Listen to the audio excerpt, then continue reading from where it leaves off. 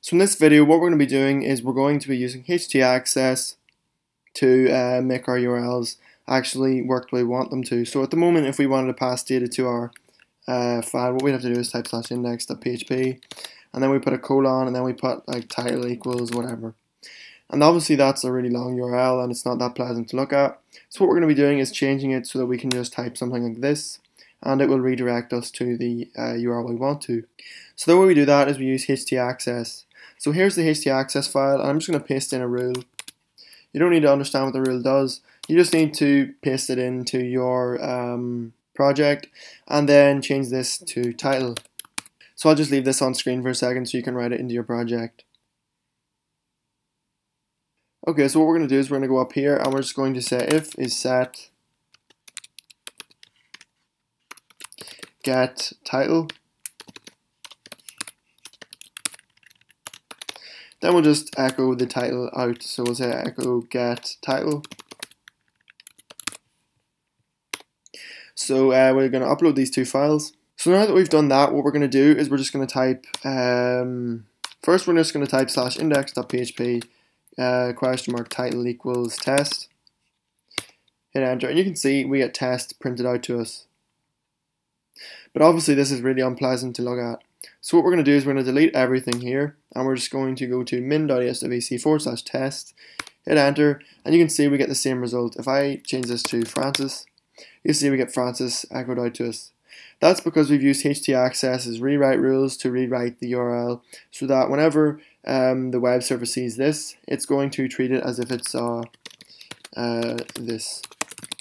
It just makes the whole thing a lot nicer to look at, and it makes the whole concept a lot more user-friendly. So what we're going to do now that we have the htaccess rules finished, what we're going to do is we're going to go to our file again, and then we're going to say if is set get title.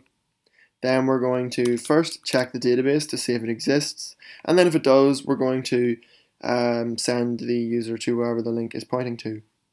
So the way we do that is we're just going to copy this code from down below and change this to select link from our database. So what we're going to do is we're going to change the MySQL query to say select all from links where title is equal to, and we're just going to put a question mark here. So we're going to delete this because we only need one parameter to the bind param function, and we only need one parameter pass, so we're just going to put one s there and one title here. So what we're going to do is we're going to echo, or actually we'll say print our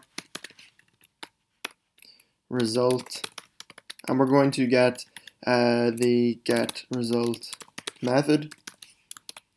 So we're going to upload this and go back to our page. We'll just change this to the more user-friendly version. We'll hit enter, and you see we get field count 3, but we get nothing returned to us because Francis isn't one of the links. So if I go back to our database table, you can see test is one of our links. So I'm just going to put in /test.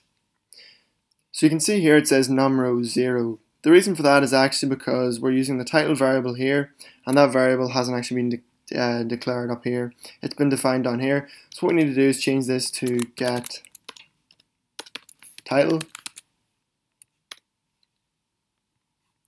So let's just refresh. You can see it says num rows 1. So to actually get the value from that, what we want to do is just access the fetch associative method from the get result method. So let's just refresh, and you can see we get one item returned, and it says howCode.org, and it says title is test.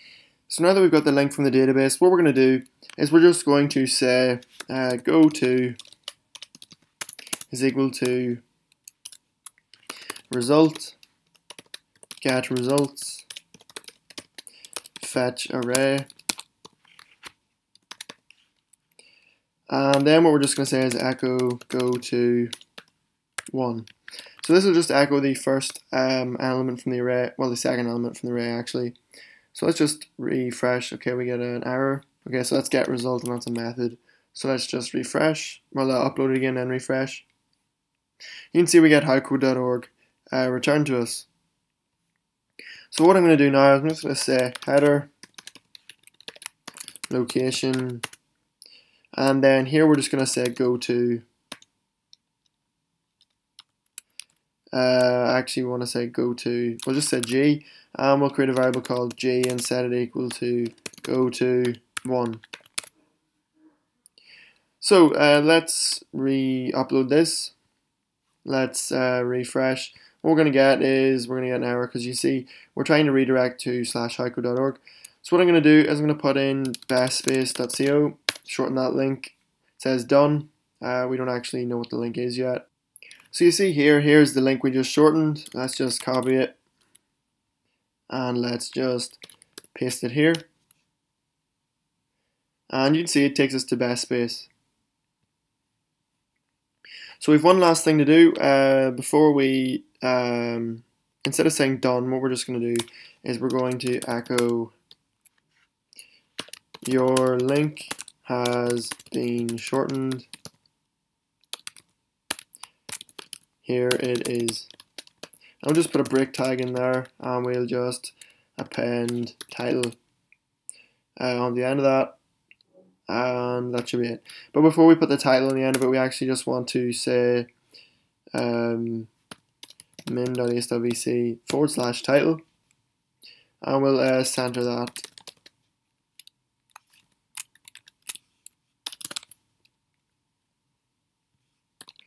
Let's just end the center tag here.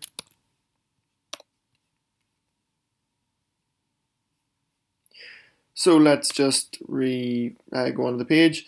Let's put in, say, howcode.org again. Shorten that. It says your link has been shortened. Here it is, min.es.vc /that. Paste that in, and it takes us to howcode.org.